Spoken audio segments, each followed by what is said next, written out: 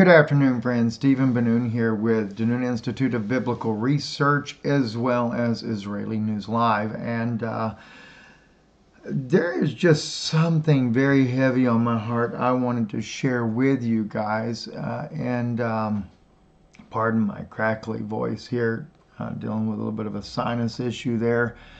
But I really, this is a subject that I believe is going to really resonate with everyone listening. It is the attack of the enemy. On every side, I know that we are all bombarded from Satan and his devices right now. Unprecedented, you might say. Unprecedented in anything that any of us have ever dealt with in history. And as I say, each one of you, I'm sure, can relate to what I'm saying there. You feel that you're overwhelmed, that the attacks are just coming from every direction. You may feel like your neighbor doesn't like you anymore, or they're doing things that are evil, that are causing you trouble. You may find that your boss at work has turned against you, and you may even be feeling some of the same passionate feelings about others as well.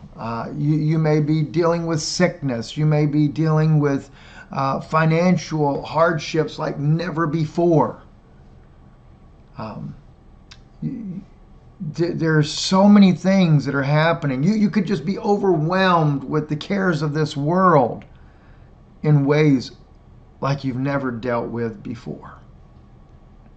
Let's pray together as we get ready to start this message here, because I feel like it's a very profound message that I'm hoping will help you to understand what you're going through and what we can do to overcome it. Heavenly Father, I thank you, dear God, that we have this opportunity to spend with our friends here on Israeli News Live and Bennun Institute of Biblical Research, Lord, to share some of the insights in your word that might help them and comfort them to know the hour we're living in, why the troubles are upon us like never before, Lord. I pray, dear God, that you will give them the strength, the faith, the courage, and the ability to overcome every obstacle laid before them in the name above every name, the lovely name of Jesus Christ. Amen. All right, so there's two scriptures I want to share with you to start with. We're going to go here to 1 Peter chapter 5, dealing with verse 7 and 8, and then we're going to look at Revelation chapter 12.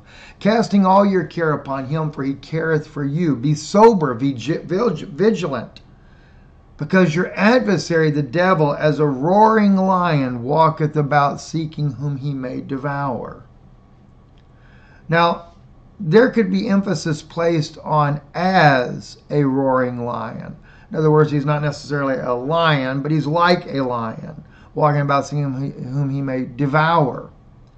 But as we go into the scripture, you're going to find out that he's not just as a lion, he's actually likened unto a lion, which could give more credibility towards some of the other documents that were discovered back in the 40s, written that Satan was a lion-headed serpent. Kind of interesting thought there. I say that in light of the fact that when we read over in the book of Job, when we read where Jesus would trample the head of I'll just give you an example here. In the book of Psalms, thou shalt tread upon the lion and the asp, the young lion and the serpent shalt thou trample underfoot. That's what it actually says. And the very word here, kafer, is what is used instead of ari. Ari is the general term for lion, but a kafer is considered a young lion. And it doesn't matter scripturally. If you look in the book of Job, I believe it is over here, chapter 4, the roaring of the lion, the voice of the fierce lion, and the teeth of the young lions are broken.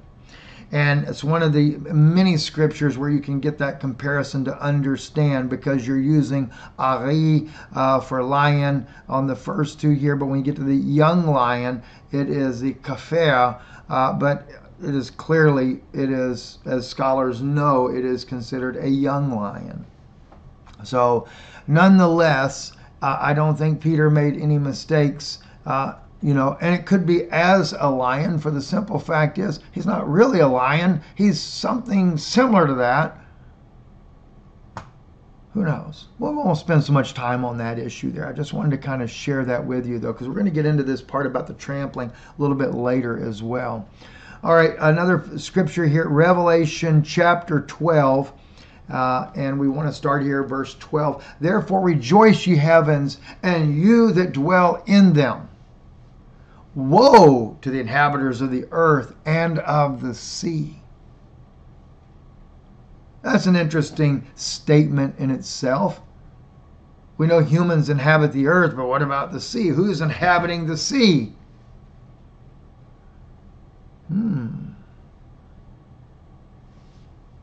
Maybe when they talk about these entities that dwell in our oceans, maybe there's a problem for them as well, right? For the devil is come down unto you, having great wrath, because he knows that he has but a short time. That's something I really want you to focus on right there. He knows he has but a short time.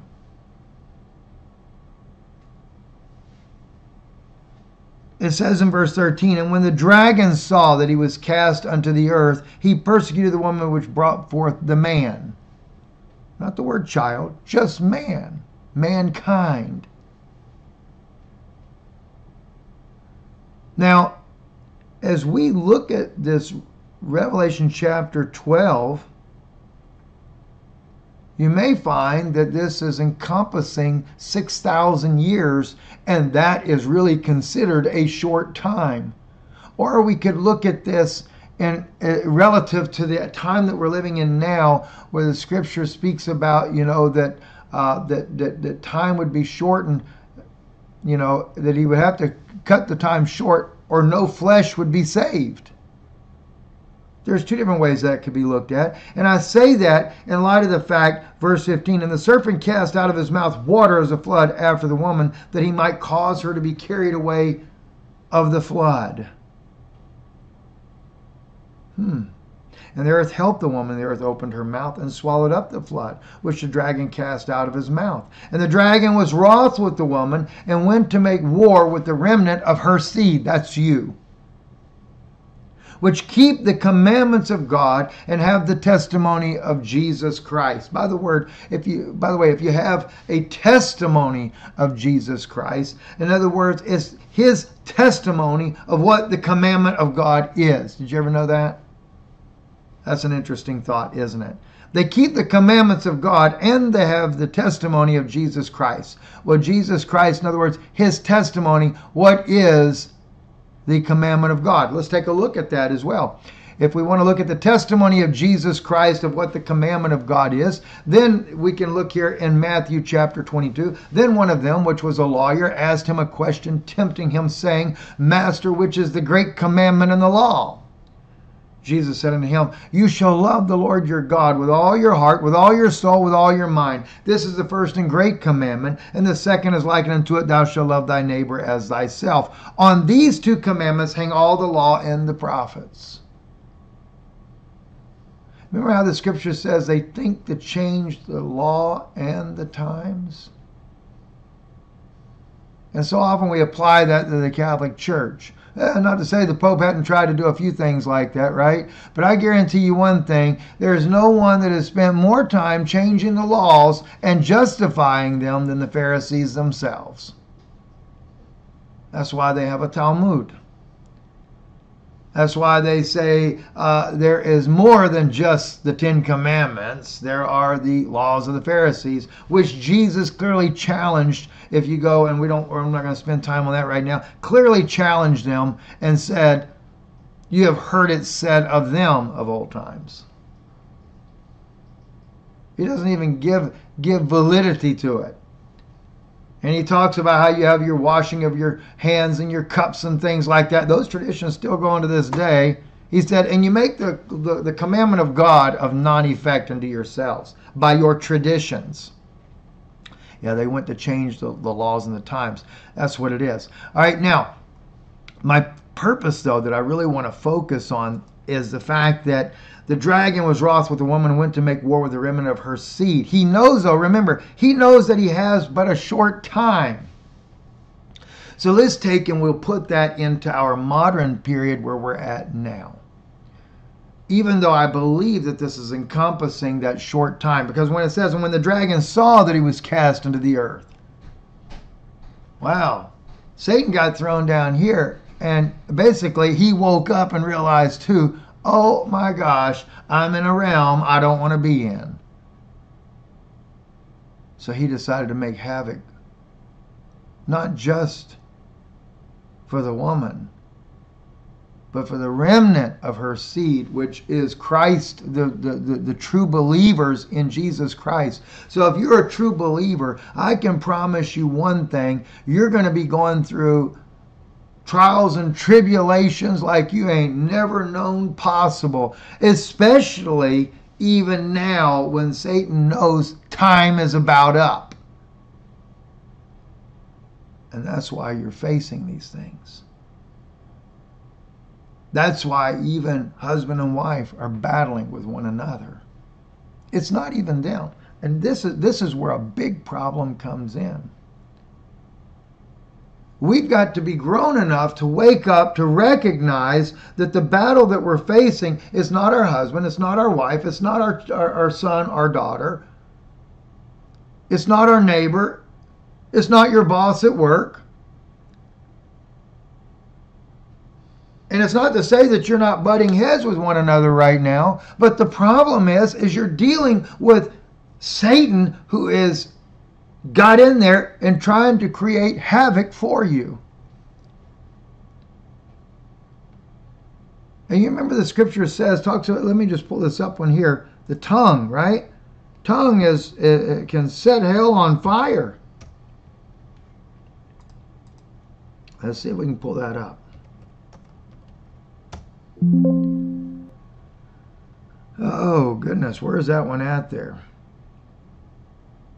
You remember where it says the tongue is the most unruly.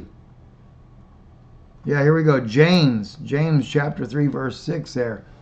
And the tongue is a fire, a world of iniquity. So is the tongue among our members, that it defileth the whole body. It sets on fire the course of nature, and is set on fire of hell. For every kind of beast and birds and serpents and things in the sea is tamed and hath been tamed of mankind, but the tongue can no man tame. It is unruly evil, full of deadly poison. Therewith bless we God, even the Father, and therewith curse we man, which are made after the similitude of God. And out of the same mouth proceeds blessings and cursings. My brethren, these things ought not to be so. Or ought not so to be. So that's one of our first things we have to learn to control. And it's not easy. I believe me, I get it. It's not easy. Because we go through these battles in life. And Satan, having that short time, he's seeking whom he may devour. That's his whole premise. Who can he devour? Who can he totally wipe out?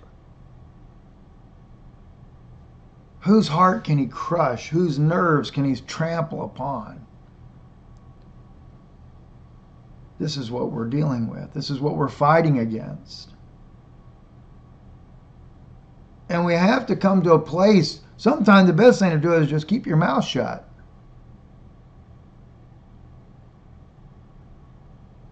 Don't argue. Don't fuss. You know, the more that we do that, the more that we're just allowing our members to become yielded to him. And I don't remember if I shared this story with you, but Bert, a good friend of mine years ago, he worked for Joey, and I won't mention Joey's last name here, but he worked for Joey. They had a body shop in Pensacola, Florida. And Bert, boy, he had a very bad potty mouth, you'd call it, right? And I said to him one day, I said, Bert, I said, you'd make an incredible Christian. He laughed. He said the church would burn down if I walked into it. And I said, no, I said, I'm serious. You'd make a wonderful Christian. He said, how would you say that? I said, because you are such a great servant of the devil, I know you'd make an awesome Christian. And he kind of smirked and he says, Steve, I don't serve the devil. I just am not going to go down and go to these churches either. But I don't serve no devil. I said, yeah, sure you do. He said, what are you talking about, serve the devil? I said, look, I said, could you say the word praise God or thank you, Jesus, something like that? I said, sure. He said, well, yeah, I could say that if I wanted to. I said, yes. I said, but instead, though, the worst words that could be said will come out of your mouth instead. I said, you have to yield your mouth, your tongue over to something to say either good or bad. I said, if a guy cuts you off on the road and the next thing you know, it makes you angry. And I said, what happens? I said, when you get angry, the thought comes to your head. And the next thing you know, you fly him a little finger that you show that you got a pilot's license. I said, what did you do? I said, in a split second, you yielded yourself to the thought that Satan placed in your head there, and he got you to yield your hand to fly that little finger. I said, so Satan just loves to toy with you. Well, that got to bothering him, right? And he comes to me, I seen him a few days later, and he says to me, you know how much that bothered me? He said, he said, look, I'm not a Christian. He said, my wife's a Christian, right? I get that. He said, but I just don't believe one way or the other, right? He said, but I don't want to be used by a devil either. He said, and that really bugged me. He said, because I had a guy cut me off, just like you said. He said, and I was just about to give him one, buddy. He said, and suddenly I thought to myself, oh my God, no way, I am not. No devil is using me to give somebody else a finger. Do you know later, I don't know how many, a year or so later, whatever the case was, he gave his life to Jesus Christ and became one of the most precious Christians I ever saw.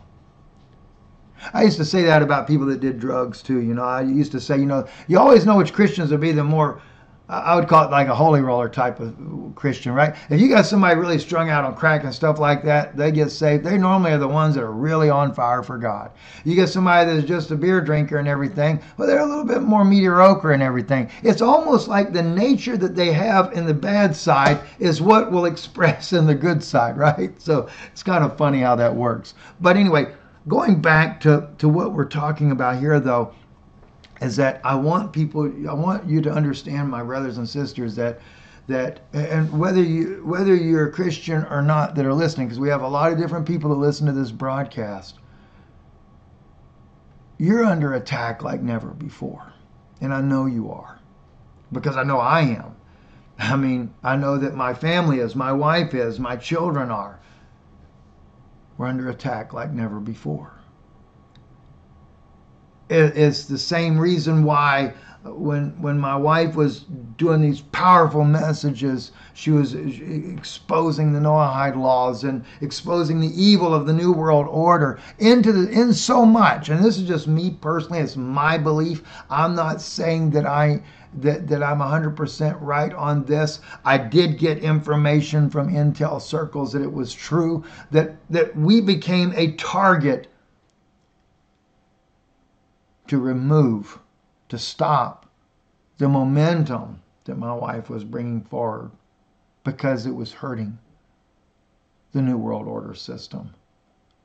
My father-in-law perished as a result of that. One of the sweetest men you'd ever want to know in your life. Incredible man. As a result of what happened to him, and then my wife watching his suffering until his death, it totally just debilitated her. It totally changed who she was. In fact, a friend of ours that is a physician as well, we were sitting together discussing with an attorney about the situation that had happened, and she said it best about my wife. She said, I have known Yana. She taught my children piano, and her children are all grown now. I've known her for more than 20 years. And she said, the woman sitting here before you now is not the same woman that I knew for the past 20 years. You could physically see the change in what had happened to her. Why? Because Satan, this demonic entity, is out there to destroy her with everything he possibly can. And not just destroy her, but destroy us. Destroy our family. First, he tried to take our lives physically, because my wife, my father-in-law, and myself were all given a deadly injection. An injection given by a doctor that only 2 months before that stated in an interview with another doctor the more accurate protocol for peroxide intravenously. Interesting. But when they came to our home, 5 times greater. One of their own colleagues in the circle that they are in now said to me, the difference in what is considered poison or a help is in the dosage. And she acknowledged that it was deadly. All right, I say that, and I don't want to kind of get focused in that direction, but what I'm trying to get you to understand is that, and even with that, my father passing away, and then his attorney, his people that work for him and stuff, came against me. I had to have attorneys dealing with that in my dad's last part of his life. My grandchildren, his great-grandchildren that adored and loved him, and my kids as well. You know, we were cut off from being able to see my dad for more than a year. Satan just attacking. Not just attacking to hit you personally like that, but he's also, what is he doing? Trying to consume your time with things that of this life and this earth that do not even matter. I don't want to spend all my time with a bunch of attorneys, although I have to say God gave me some very incredible attorneys. Very credible. I'll just say first names, Lois and Scott. But remarkable people and believers. And so in one way, you know, your path may cross another path of another life, and it can be a blessing as a result. But at the same time, you know, Satan is just working at every angle that he possibly can. And then I may say, but you know, my wife in her condition and everything, I can say something that's offensive, and I may not mean it, but it could be something that just devastates her. See, and then Satan is just working in both sides, every direction. And you, no doubt, are going through very similar circumstances. Sister Elizabeth, who helps us in this ministry, she does the translation work. She, just like Brother Charles there on Twitter, you know, and then I've got Sister Rosa, you know, they'll send me information, helping me every way you can. And because I have close relationships with them, now Brother Charles, he doesn't share his personal life with me there, but like in the case of Elizabeth or Sister Rosa there, or even Sister Brenda, a very precious sister up in Georgia that I love dearly, my wife as well. You know, we know the intricacies of their lives and the things that they have suffered and even suffer now, and the attacks like never before. And sadly, if they help us and everything, it seems like they're even become more of a target. And then there is a friend of Elizabeth's that I know that there's a connection with Hillary Clinton and their little demonic entities are just trying to destroy this woman's life like never before. And so I'm sharing this with you because I realize that I know it's not just us, it's you as well that are under an attack like never before. And especially when it comes right down to the family, when it comes down to the intricacy of the family, that's where Satan really begins to work for the destruction. So think about what you say to your loved one. Be careful with the words that you use.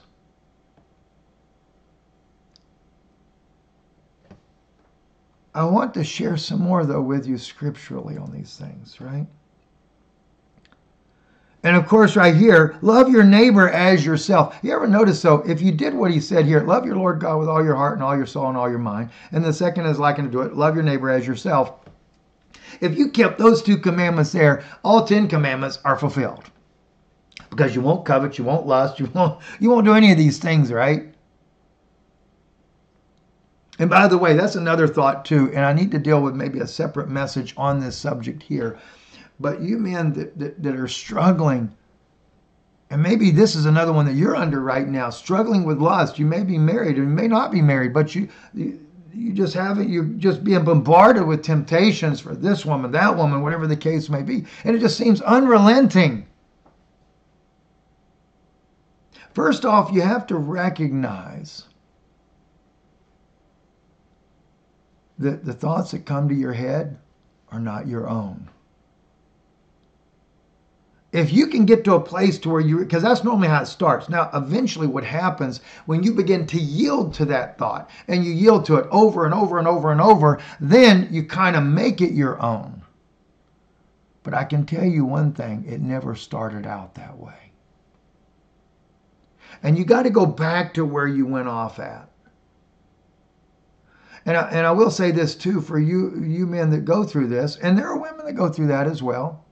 Please don't get me wrong. I know that for a fact. There are women that suffer the same thing that men do. You don't see it as common in women, though. They normally don't have that type of an issue. Satan kind of attacks them in a different direction. But one of the things that you can do a lot of times too is you can go in there and you can, if remember how the scripture says, confess your faults one to another. The reason why God writes that in his word, that's to break the bond of Satan. Because if you're secretly doing things, especially if you've gotten into pornography or something like that, it's not the end of the world for you.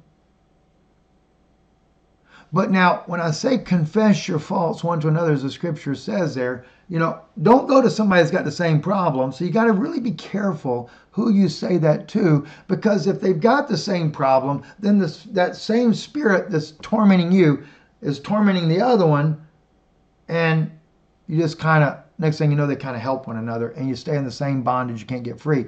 But what does the confessing your faults one to another do? It breaks the bond of Satan. See, Satan doesn't want exposed what's going on. And it may be a situation to where maybe the best person to confess it to is your wife, especially if you've sinned against her. Now, it doesn't mean that every thought that comes to your head, you got to go confess to your wife. Oh, honey, I had this thought here today. Oh, honey, I had that thought today. No. You just tear her all apart. Because thoughts that come to your head are not your own to start with. Satan has that ability. In fact, one of the best places was in one of the writings that were found over in Egypt there that I discovered there, where it talks about, and we know this to be true because we see the maniac of Gadara. The demons can really get a hold of your body. But in this one here, and I forget how it was written though, but it talks about how the demons can get control of your flesh, your thoughts, your mind, and inject thoughts in there. And even through government things, we know that demonic entities, we just call it energy forces, is what they call it in the government. But the Christians know they can see as demonic entities affecting the people on the earth. Because remember, Satan has but a short time, and he's seeking whom he may devour. Totally engulf you, swallow you up. And by the way, I don't think that means that he's just coming to eat you as a, for his own diet. I think he's talking about to take control of you. Your entire being is what he wants. All right, let's see here where I've got some things I wanted to share with you. Oh, this is a good one too. I need to come back to this one here in Matthew. The Hebrew Matthew, and you got to get down to the truth of the matter. There's just flat out people that are on this planet that appear to be human that are not. And in the Hebrew Matthew, and I'm going to read it real quick while we're here, and then I'll find the other one I'm looking for. The Pharisees were quick to hear this and said, "This one does not cast out demons except by Beelzebub, the Lord of demons." Jesus knew their thoughts and said to them in a parable, "Every kingdom among you divided shall be made desolate. And so every city or house upon which division shall fall shall not stand. If Satan cast out another Satan, there will be a division among them. How will his kingdom stand?" Then watch what he says in verse 27. In the Greek, you don't quite see it because they kind of throw one word in there different. But in the Hebrew, and it does say it in the Hebrew as well, what I'm fixing to read to you clearly identifies the truth. If I cast out demons by Beelzebub, why do your sons not cast them out? Therefore, they will be your judges. You see, Jesus came down and could cast out the devils because they were not of his kingdom to begin with. So it didn't divide his kingdom. But he says to them, why do your sons not cast them out? The reason the Pharisees and Sadducees couldn't cast out the devils out of the people is because that was part of their kingdom.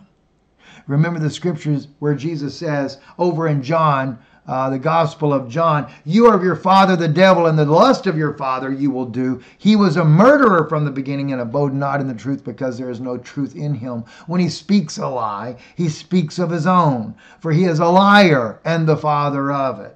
And because I tell you the truth, you believe me not. Which of you convinceth me of sin? And if I say the truth, why do you not believe me? He that is of God hears God's word, yet you therefore hear them not, because you are not of God." So couple that back around when he says, "But if I cast out the demons by the Spirit of God, truly the end of his kingdom has come," right? But he says to them, why do your sons not cast them out?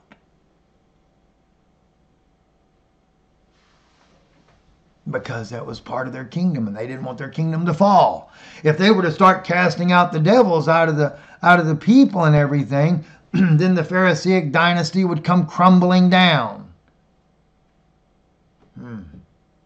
Interesting, right? All right, let's see here. I think... oh, by the way, this is another one too, where Satan is thrown down to earth. Job chapter 2. Again, again, it fell upon a day that the sons of God came to present themselves before the Lord, and Satan came also among them to present himself before the Lord. And the Lord said unto Satan, "From where come you?" And Satan answered the Lord and said, "From going to and fro in the earth, and from walking up and down in it." That's just proving that Satan had been thrown out to the earth here, is what the point was on that right there. Here we go. This is when Jesus is going through the temptation in the wilderness. I'll start with verse 4. "But he answered and said, It is written, man shall not live by bread alone, but by every word that proceeds out of the mouth of God. Then the devil takes him up into the holy city and sits him on a pinnacle of the temple." And by the way, just as a reminder, I read the scripture, I try to make sure I use modern English so that when we translate, if we translate the particular message I'm doing in other languages, it doesn't confuse the language translator.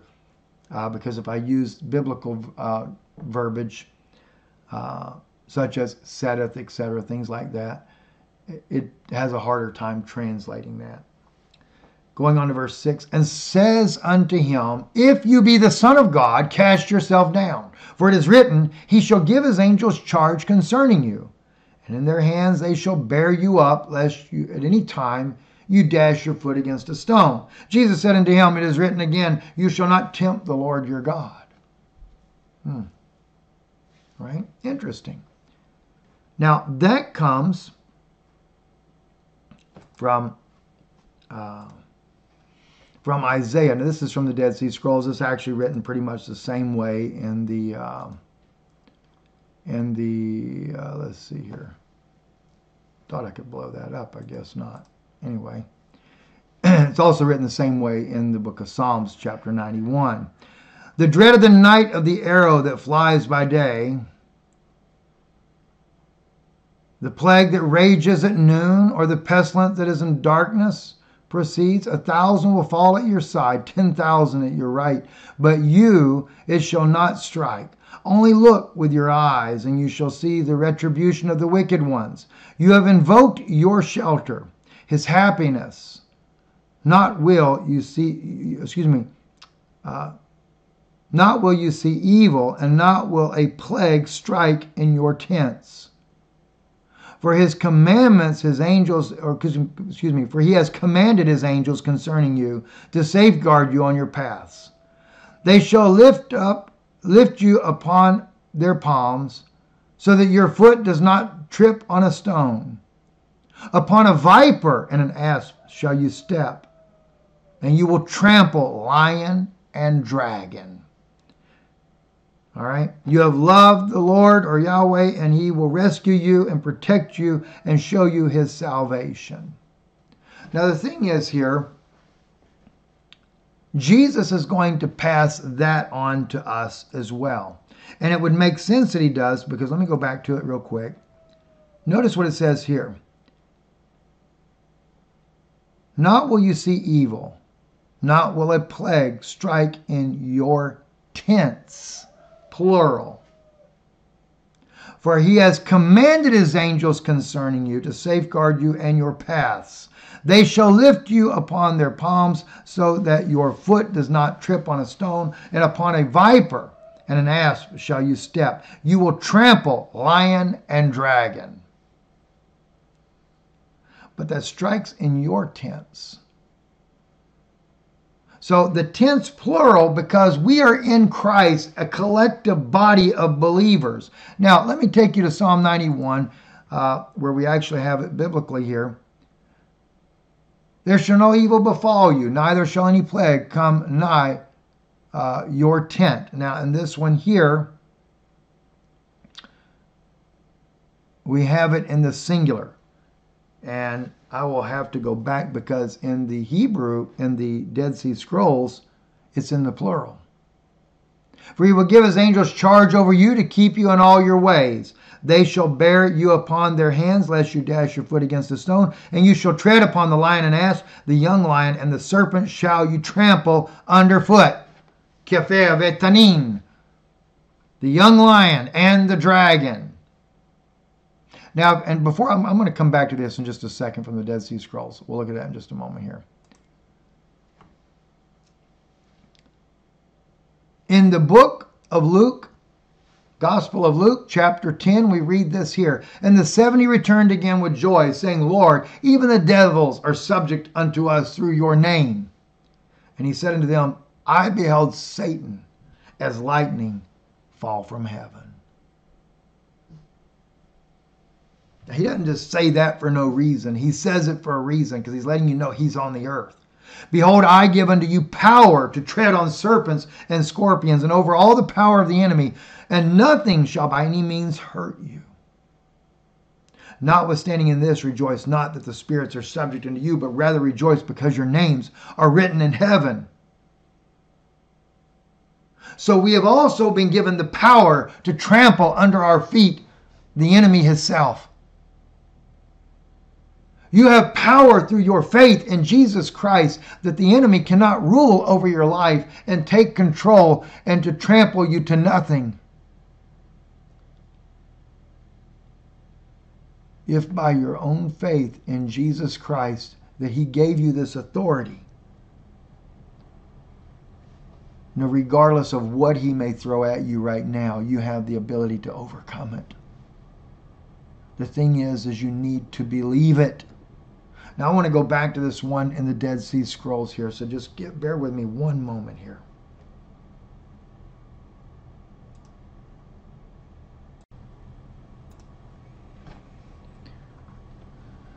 Okay, so let's see here.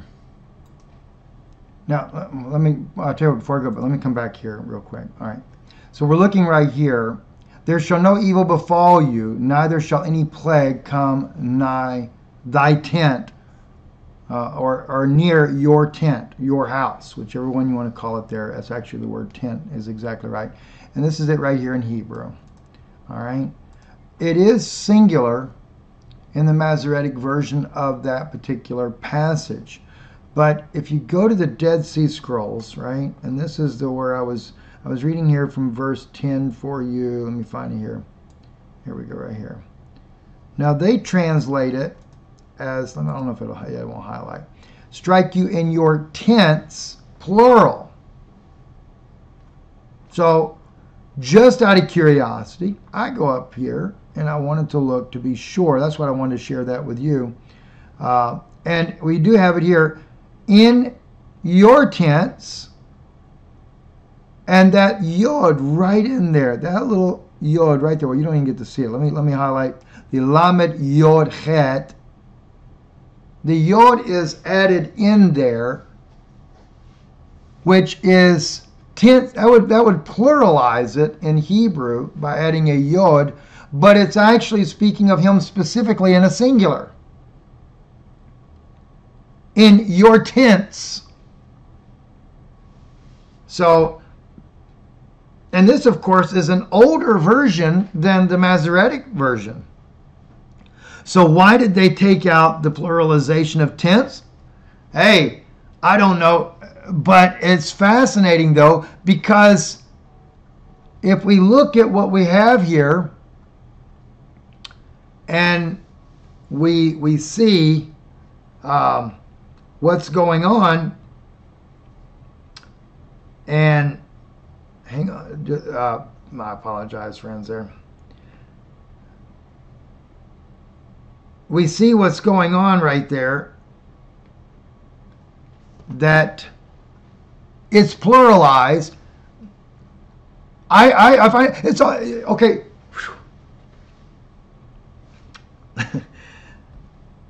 Getting distractions, and I apologize for that there. But let me just slow down just for a moment, because you really got to see this here. It's important that we realize the correction, because here, there shall no evil befall you, neither shall any plague come near your tent, your house, your body, for he will give his angels charge over you, right? Now, and of course, true, in a singular, that would apply to Jesus Christ. But what's interesting is, without the correction of that being tents, plural, then there would be no way, and let me find it, it's over in the book of Luke. Where do I have Luke at? Come on, where is that? Luke's on the screen. Here we are, right here. There would be no way for Jesus to be able to pass on this prophecy to us without that correction there. See, because watch what he says. Behold, I give unto you power to tread on serpents and scorpions and over all the power of the enemy, notwithstanding, and nothing shall by any means hurt you. So Jesus in verse 18 acknowledges that Satan is thrown down here to the earth. He said he saw it when it happened. And I don't realize how beautiful, if you realize this is right here, but a little yod found in the Dead Sea Scrolls right here in in your tents, and it pluralized it, shows that in the prophecy of the book of Psalm that David actually prophesied. Not only did he prophesy about Christ, but it prophesied about the tents, plural, being the body of Christ, would also benefit from this same prophecy. And therefore, when Jesus, over in the Gospels, Luke there, he says, I will give you power to tread on serpents and scorpions. It was because the prophecy in Psalm 91, in the original version of that, prophesied that we would get it as well.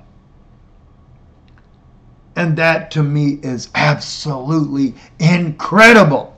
I mean, that is incredible. I didn't know this before I started this, by the way, either. This is just incredible. It makes it more powerful. So, the Masoretic version here, you got to remember the Masoretic version was about 400 years, maybe 500 years, I forget exactly when we got this version of the Bible after Jesus Christ. So the Dead Sea Scrolls version over here is actually written before Jesus came on the earth. And it is quoting Psalm 91. And I thank God for the translators, because I don't always go and double check everything that I'm reading on there, but they actually put it in there. They actually have it translated correctly. Will you see evil and not will a plague strike in your tents? Okay? A plague won't strike in your tents. Wow. So all the things that are coming upon this earth, the evils, not just the fact of the demons and the devils anointing and causing strife and hardship in your life, but these plagues that are coming upon the earth. They got some nasty ones coming. If you take and look over on iConnectFX.com, we have a video there, because you may have not caught it when we did the 30-second clip. I talk about that. They got some more coming. And who's doing it? Satan. He knows he has but a little time. Think about all the people in Ukraine. It doesn't matter if they're Russian, Ukrainian, or whatever. People are losing their lives on a daily basis over there. For what? Because Satan knows he has but a short time. He's trying to end lives. If you're in Ukraine, and there are people in Ukraine, both sides of this war, that listen to this broadcast, I want to encourage you to go deeper in your love for Jesus Christ than you ever have. Embrace your brethren over there. Brother against brother, Slav against Slav. Even in Israel, those that are listening tonight in Israel, do you realize the Palestinian people there? Many of them are your brothers. Love them. Show kindness to them. And Palestinian friends, show kindness to your Israeli brothers. Because why? Satan is as a roaring lion, seeking whom he may devour. And he's pitting you against one another. And if he can't get it that way, he'll send disease to you. He will manufacture it. He'll do whatever he has to do to try to bring you down. That's what's prophesied. But the beauty of it is, evil will a plague strike in your tents. So Jesus was able to pass that promise on to us. We are more than conquerors in him, in Christ Jesus. So I want to encourage you with these things. I want you to know that God has made you more than a conqueror. And then we will see it fulfilled, the very scripture. And you shall tread down the wicked, for they shall be ashes under the soles of your feet in the day that I shall do this, says the Lord of hosts. That's Malachi in the King James chapter 4, verse 3. In the Hebrew version, chapter 3, I don't know what verse it is in chapter 3 there, goes way on down there. You shall tread down the wicked. The Tanim, the dragons, the Nachashim, the serpents. For they will be ashes under the soles of your feet. Friends, I really pray that this has been a blessing for you today. And I just want to thank you for listening. I want to remind you of our website, IsraeliNewsLive.org. I'm thinking about actually starting to write posts again myself. My wife had talked about doing that as well. Some of the latest ones were from her. Very, especially the threat of a newly formed right-winged Israeli government, a warning to Christians. Very powerful message that she did there. But if you want to support the work we do, and God lays that upon your heart, we thank you in advance. Right above my head is also the website, IsraeliNewsLive.org. Our mailing address, Stephen Bennun at P.O. Box 156, Sunbright, Tennessee 37872. That's also right here on the website. You can do it either under my name or Bennun Institute, or you can just click right online, and you'll be able to go and donate automatically. It's just right there. Even though it is a PayPal link, it does not matter if you use any kind of credit card you want. We just thank you for your kindness and support to help us out there. Anyway, God bless you. We love you, and have a blessed day.